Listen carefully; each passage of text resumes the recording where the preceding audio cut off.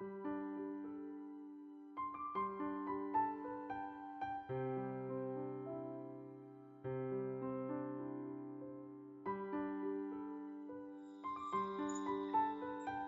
today morning, I'll tell you about Guidewires. Now, the most common guidewire that we start a procedure with is the J guidewire. Now, this is basically used only to initiate a procedure, and it has got some very other uses, which I have minimal uses, which I will tell you soon. So, the J wire, as you can see, we call it J because it's got a J tip on it. It's got a green color because it's got a Teflon coating on it.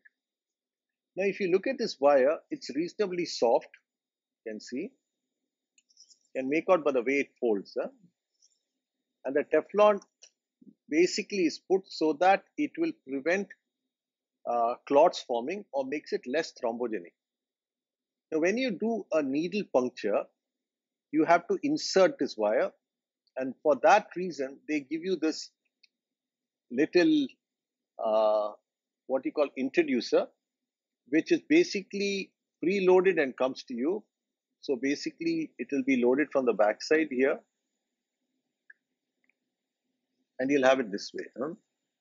So as soon as you puncture the needle, you would straighten this, connect it to the hub of the needle, and you push it forward. As it goes into the blood vessel, because of the J tip, it is not subintimal. That's the main idea, and you just push it up. Now, the problem with this wire is what? It can go up, but there's no torque. See, as I'm rotating, can you see I'm toggling it here? There's no torque at all. So it has no use in terms of toggability.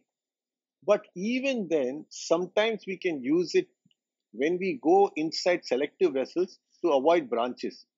For example, you can go down the SFA with the J wire with the tip properly formed because it can't enter a branch and you can access it easily.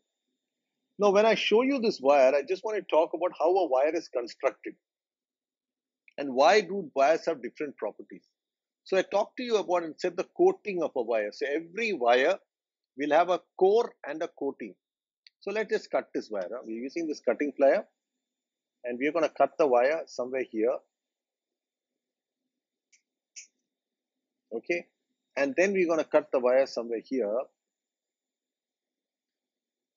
slightly, to understand how it feels. Okay.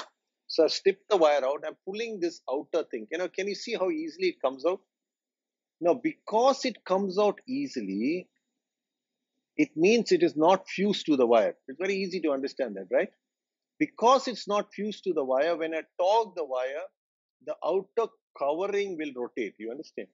And because the outer covering is rotating, it has no torque. Understand? The advantage is it is safe. The disadvantage, it has no torque, so it's not a very great wire to be used. Yeah? Now see, have a look at this. It's so simple, easy. Now this one is basically made either out of copper or aluminium, and you can see it. Can you see that? This is like a spring that has been wound. And this has got a Teflon coating on it. You get this point? I hope you understand this. This is a Teflon coating. Now, long back, before we were actually having coils available in the market, we used to use this outer covering to make coils. And I'll show that also to you a little later. But just to make you understand that if you pass this rapidly over the mandrel of a wire, you can make a coil. So now I take out. So the center, can you see, has got two pieces. This again is not fused. Because it's not fused, again, it won't give any toggability. Now, what is the use of this? This goes to the distal part. So this will be longer than the central core. So when you go distally, what's going to happen? This will make the tip soft. This part is the main core of the guide wire. This is what gives the wire stiffness. Now it's very easy to understand. When I want an extra stiff wire, this wire is going to be much more stiffer than what it is here. If I want a very soft wire, I'm going to make this soft. So the central is basically made of stainless steel. This is also stainless steel in a J-tape 50 wire. I'll talk about later about different mandrels that come. Also, this tip can be made out of a material which can be, suppose, gold in the tip, so it can make it very radio opaque. So this is not a very radio opaque wire. It has basically got some braiding which is radio opaque, and of course, like I said, the property of it which basically allows you to make it safe. So like I said, not a very great wire for any other use. Though it's not part of today's talk, but because we're using the wire, I'll also tell you how we used to use this wire to make coils. So let me just show you how it's done. So you basically need a length of wire which is a bit short, and you just load it inside this mandrel. So be careful, because you can end up in injuring your finger, because these tend to be very, very sharp. Okay, I'm inserting this back. Okay, now if I give a very tight angle to this,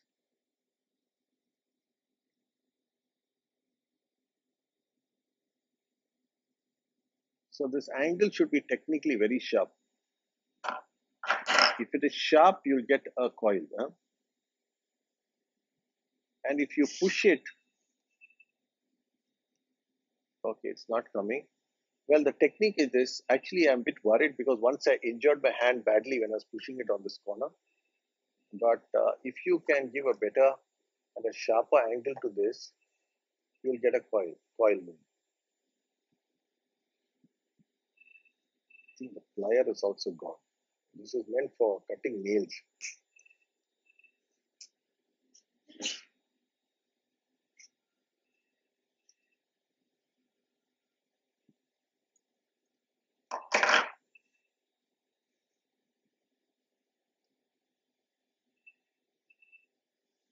Let me see if I can get this.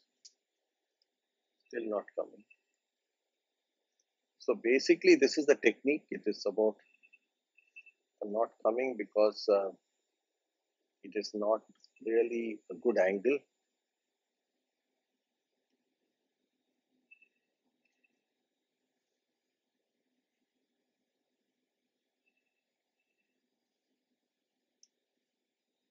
Okay, so it's basically made like an angle like this. You keep it like this and give a. And can you see the curve that forms? Okay, so you can make it. So this is how we used to make coils long back. So one way is to make it a coil like this. Okay, you technically take it out. I mean, technically you can take it out of this rather than using a hand. And then you snip it out. I think we should get a better plier. You know, this plier was actually not for cutting wires. It's basically a nail cutting plier, you know. Okay. And then we cut this into a straight kind of thing. You load it back on this.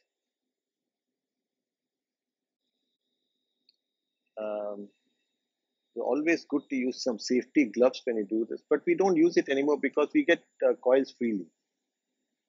Okay, just to make you understand, you load it back. Now we have this here. I mean, technically this should be also cut to make it a pusher. I hope you understand what I'm saying. So if I'm now, just imagine, suppose you're inside the blood vessel, you put it inside the catheter, use this as a pusher, and the coil will come out. You understand? So we push this inside the body like this, and once, you know, using this, you push it out, the straight part, and a coil will be inside the catheter, and then you push it to the guide wires. So even today, the basic concept of the coil is exactly the same. You understand? It's exactly the same concept. It goes into the catheter, you straighten it, and you push it with a guide wire. You understood, right? It's not very difficult to understand.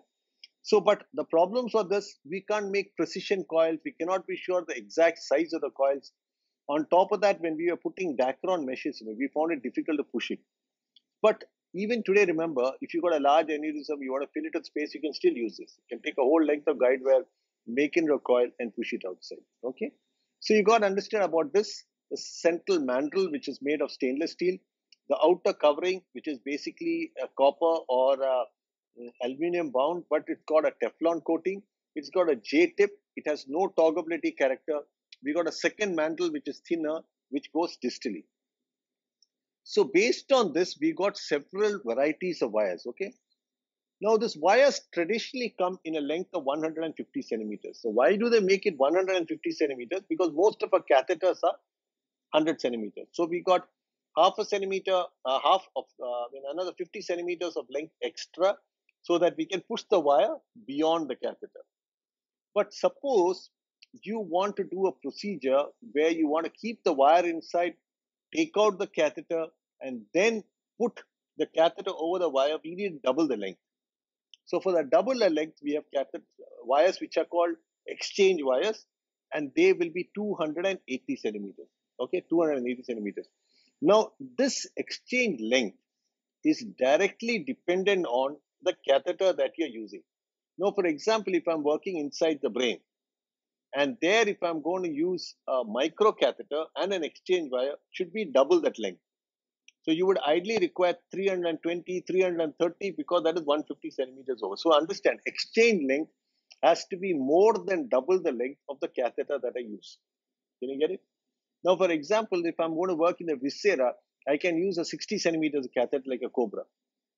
Then I can sometimes even manage with a 180 centimeter catheter. You get it? So remember, exchange length is not a fixed length. It would depend a lot upon the length of the catheter I'm using. Okay, so this is how it's constructed, right? This one. Now, so it's very easy to understand the difference between different wires. Now, for example, the next wire that I want to show you is a wire which is called the Rosen wire. It looks like a J wire, but the only difference is it is a stiffer wire. You can feel the stiffness. How do you know? And I try to rotate it, I find that it is, it comes out. You can actually feel the stiffness. Now it's very easy to understand why it's stiff, right? Because you cut this, the mandrel inside is going to be a lot more stiffer. You understand why it is soft here, because the second mandrel is coming here, which is soft with a sec. But again, like the other wire, the problem is, though it's wire that is stiff, and this is, can you see the length looking at it? Can you see the length? This is an exchange length wire, right? Can you see that? Because it's so much longer. It's very easy to see that. You can put it along with the other wire and it will be definitely reaching to close more than 200 centimeters to give that extra length. So we are talking about, mostly they make it 280 or 240 centimeters. And if you see again, this won't torque. So I'm holding this here, I'm rotating this wire, there is not much of a torque.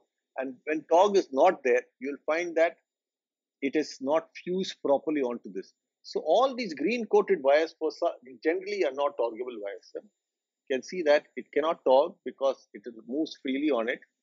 And it is not as bad as a J wire, but still it doesn't have the property. You can see this moving freely. I can just show that to you.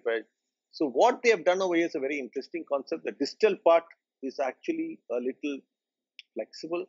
The central part from, this is a band like thing. I don't know if you can see. This is a part where it gets stiff. So whenever you have a stiff wire, you must decide how much is the floppy segment. For example, suppose I'm working on a renal artery and I'm wanting to put a stent graft. I want to use a Rosen wire. I cannot use a 6 centimeter floppy tip because the floppy partly outside the renal artery. You understand? Then I cannot get the advantage. So I'll rather use a 2 centimeter floppy. Can you see this part is stiff here? You can make it out, right? This part is stiff here. This part is very soft. So now I've got the stiff part here and a soft part here.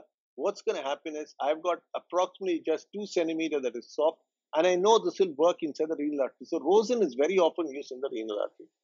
So whatever extra stiff wire I use, the property, how stiff is it? And the second thing is how much is the soft end? So the question goes, why do I need a stiff wire?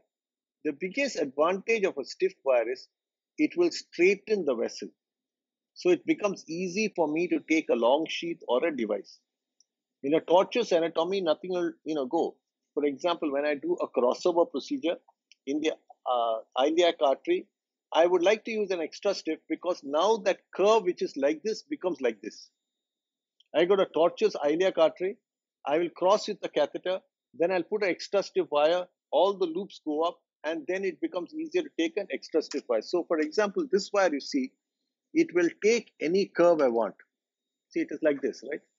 The vessel is any curve. But here, if I try to do the same thing, you find it is a lot more difficult because it's very stiff. See, it doesn't take those bends easily. It's a lot more stiffer. So it gives me a property. So the stiffness can get more and more stiff also depending on what is the device I'm going to use. For example, this is a wire which is called the Amplat super stiff wire. It also comes in a straight or a curved tip. This is even more stiffer, right? So this gives me even more support to go through a vessel. So we would commonly use it for any exchange maneuver across a tortuous anatomy. Can you get it? So example, we are going to put a long sheet into the carotid artery. We'll enter into the external carotid, put this Amplat's extra stiff, then take the sheath over it into the common carotid artery. Can you understand? Because as it takes this bend from the aortic arch to the left carotid, it cannot go like this. It's very difficult. Whereas if I take a catheter, a wire which is basically like so soft, this bend can go to any bend. It will just go to like this. And the problem that happens with any bend is that things will not track up, but rather when you push it, the whole wire, the guide wire itself will buckle like this and go. You understand? So that is why we don't want this buckling to take place. We rather use a stiff wire like this. Beyond this, Boston Scientific at one time used to make these super stiff wires. You can make out it's really stiff. You can even look at it. See the way it stands. It's an easy way to understand it just the way it stands. It's really stiff. Can you understand? Looks something like the Amplat's wire, the Amplat's super stiff wire. This also is rigid, but you can make out at this point it starts bending. This point it starts bending. But if you take this by the side, you will see that at a much longer length, it won't bend. See, you understand? If you put them by the side, you can easily make out the difference. Can you understand what's happening? So this just to know. And if I the side, if I put the regular J wire which I put before, it will blend even more. See this. You understanding this now? It's a very easy way to understand stiffness. Huh? So the reason we use it is primarily to straighten a vessel, but also understand whenever I'm straightening a vessel, I'm putting a lot of shear onto the vessel. So do not use more than what is necessary. The stiffest wire available in the market is called the Lunderquist wire. It's here. Okay, this is a Lunderquist wire, and you can see this. It goes up and up, and it still is straight. Can you see that? Just see, I have brought it as high as possible, and you look at it. It doesn't bend at all. It's like a steel rod. And this is the wire that we use when we are taking stent grafts. It's only reserved for taking stent grafts primarily across the arch, because we need something this stiff to take the support so it doesn't buckle, because the device itself is very stiff. You understood, right? But remember, when you're using a Lunderquist wire like this, across the aorta, especially in the region where there is an aortic rupture, it is dangerous. You have to be very careful when you're pushing and pulling in a disrupted aorta, because like I said, this produces a lot of shear on the aortic arch. So the aortic arch is like it's trying to push that aortic arch open. Have you got it? So the first thing about wires is it a regular J wire? It's a medium stiffness wire? It is a super stiff wire, or a wire like a Lunderquist wire? To summarize, the J wire is basically the access wire I get for all points. If I wanted to do an exchange maneuver, I would use a wire like a Rosen's wire, or I'd use a wire like the Amplat's extra stiff wire. If I'm going to do an exchange maneuver where I'm going to track a stent graft for an aortic repair, a dissection of the aorta, or an aortic aneurysm, I'll use the Lunderquist wire. Have you got it? So I'm doing a carotid exchange, it's the Amplat's extra stiff. If I'm going to an exchange across the bifurcation, it's the Amplat's extra stiff. So the commonest wire that we will use for exchange maneuvers is the Amplat's extra stiff. And the Lunderquist is only preserved and only kept exclusively for use in an aortic aneurysm. Okay, are you clear? I hope you understood this, right? So we talked about one property, and that is the stiffness of the wire. We also talked on the coating of the wire, which is made in these cases of Teflon. And we also talked that the core determines the property of the wire in terms of stiffness. But now we have to look, how do we get wires that torque very well? Now, because torqueability is a very important property to do superselective angiography. So the most popular torqueable wire in the periphery is called the Terumo wire. Okay. Now we call it a glide wire or the Terumo wire. Look at it, it's black in color. And it basically is totally different because the outer coating over here is black and the outer coating is very slippery because it is made out of a material called methyl methacrylate, which is coated on top of a central core. Now, this cannot be separated. We try to cut this out. What's going to happen is you cannot really separate it out. You can cut it, but you can't take it out. Can you see that? Now, this is a fundamental property to make it torqueable. So what have they done? They have taken a central core on which they have actually dipped this wire inside this liquid, which was methyl methacrylate. Now, the problem is this methyl methacrylate by itself is not radio opaque. And the central core is a property of a wire which is made of a material called nitinol. Basically, niti is for nickel, T is for tantalum. It's a nickel titanium alloy. Basically, it was made by NASA. It was basically made for some work of theirs which became the most useful medical alloy ever possible. Why is it? Because look at this property. Whatever you do to this, it can never kink. Can you see this? I do something like this. I rotate it round. I make it like this. Okay. And it's back straight again. Now, this is an amazing property because this is what allows me to go into all kind of vessels and at the same time come out and re-enter a vessel and nothing happens. And because it is fused, it torques very easily. If I take any one of these Terumo wires, I can torque it. So if I want to do any super selective catheterization, it will be always an angled Terumo wire. Can you get it? Now let's have a look at the previous wires which I showed you. For example, we are going to take a wire like this. This is the Amplat super stiff wire. I go through a very tortuous anatomy. It is like this. This is the end of the wire. The wire is gone. Whereas with a nitinol, that can never happen. Whatever you do, this wire cannot ever get kinked. So it's a zero kink wire. So nitinol's property is, it is a shape memory alloy. Basically, I give it a shape by heating it. And once this is cooled, it loses its shape completely. If I put this into 0 degrees water and keep it for some time, it will become like thread. So it's basically a memory alloy because when it comes to the temperature of the body, it takes a shape. For example, in room temperature, it will shape. At subnormal temperature, it will not be having any shape.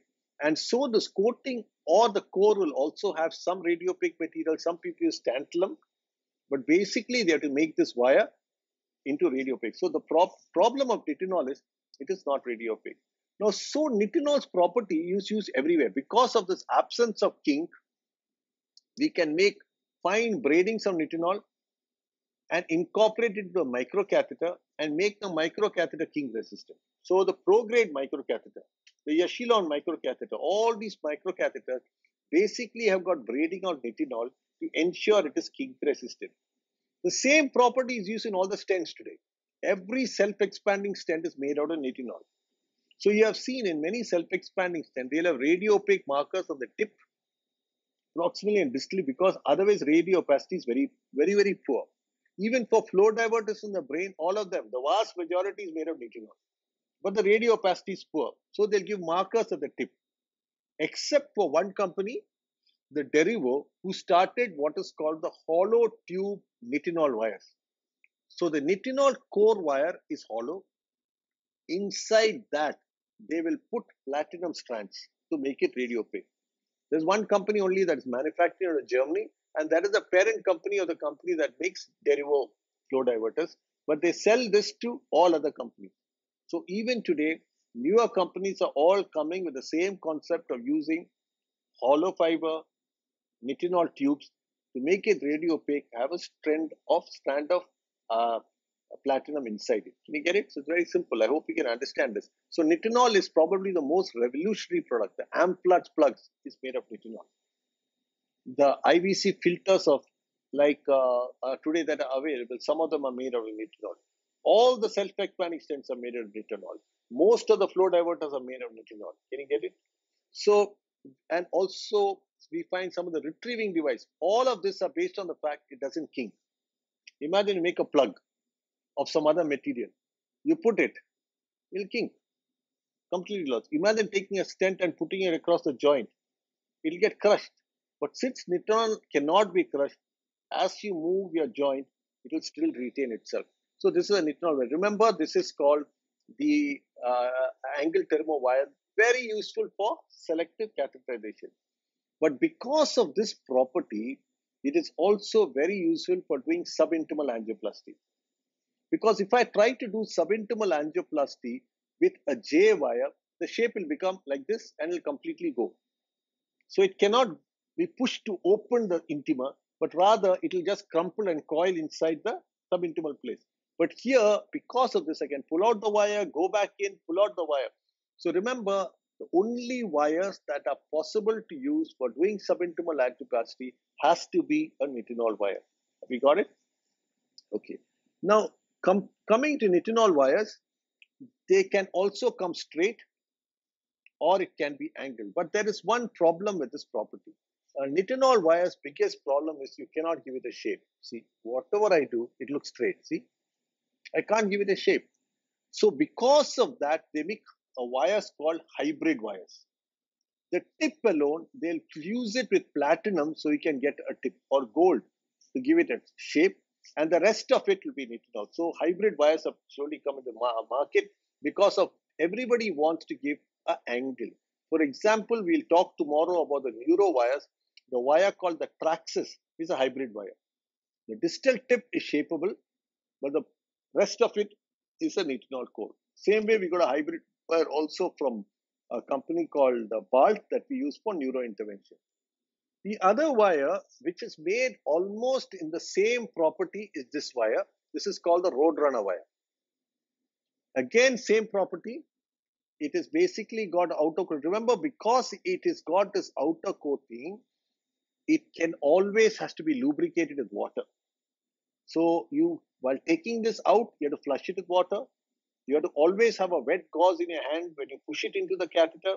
If you don't do these things, what is going to happen is that you will end up in this whole thing getting stuck inside the catheter. Have you understood clearly? So understand that. When you feel it, you can understand. This has got lubrication. Just feel a thermo wire with water. You'll see suddenly the property changes. It starts slipping. Can you understand? And you can feel it and you'll see that it slips. And because it slips, it's an advantage. It is easy to navigate the wire. It will easily slip over the endothelium of the vessel. So it's great.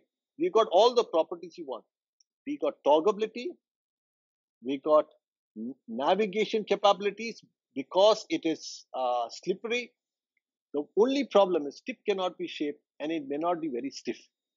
So trying to make it stiff also, what companies like Thermo have done, they put a second mandrel, which is stiffer, and fuse the whole thing to make it one. Okay.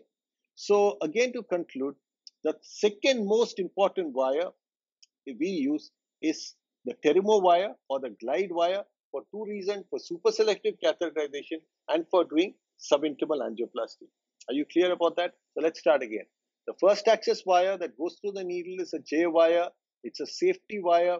It's got a stainless steel mandrel and it's got Teflon coating. Cannot be togged. One use, initial access. Second use, if you want to go through a vessel and avoid the branches, you can use it. Right? These also can be used in different stiffness for us to do exchange maneuvers. So I can use a super stiff Amplats wire, and this super stiff Amplats wire allows me to do an exchange through a tortuous anatomy. And classical places are exchanging into the carotid, exchanging into the distal brachial, exchanging into the opposite femoral in a crossover maneuver. When I'm working on the renal artery, you can use a wire called the Rosen wire, which has got intermediate stiffness. When you want to put a stent graft, you use the Lundquist wire, which is the most stiff. The same extra stiff wire can also be used in biliary interventions. The second thing comes that I need wires that can tog. So I use nitinol wires, and the best wires is the Guidewire. Although these are excellent for togging, excellent for taking catheters across, remember it's also the best wire that can be used for subintimal angioplasty. You can use a straight wire to cross stenosis. It also can penetrate through a occlusion because of the property of not kinking. At the same time, an angled wire will form a loop and is the best wire for doing subintimal angioplasty. All the wires I talked so far are basically got a diameter of 0.35 inches, 0.035 inches rather, and which is the standard wire used for most diagnostic catheters and most of the balloons. The next set of wires that we will be talking about will be the 0.18 wires, the 0.14 wires, and the 0.08 wires, which are used for neurointervention. And those are basically wires that we'll use either with microcatheters or with balloons, which we use below the knee joint. Okay. So this is a bit of an overview of wires and the property. Another thing I want to say, the core of a wire, if you see in this case was round when I cut it. So some people have also realized if you make it flat, even then, and you wind a material on it, it can torn because the outer core will not slip. So sometimes what people do is when they make a hybrid wire, they'll keep the distal part of it flat. And then they will put a coating on it, giving us better torque. Some people will keep the core as a cube or a square. All these are basic techniques different companies will use to change the property. Also remember, current wires are not one wire, but a fusion of multiple wires. The distal mode will be soft, the mid will be intermediate, and the proximal will be very hard. So you have to try your wires and try to see what you want. In the periphery, these are the wires we use most of the time. In the 3.5, it's a J wire, a Amplats exhaustive wire, a Rosen wire, the Lundquist wire, the Termo angled and the straight wires, and sometimes we also use the Roadrunner wire.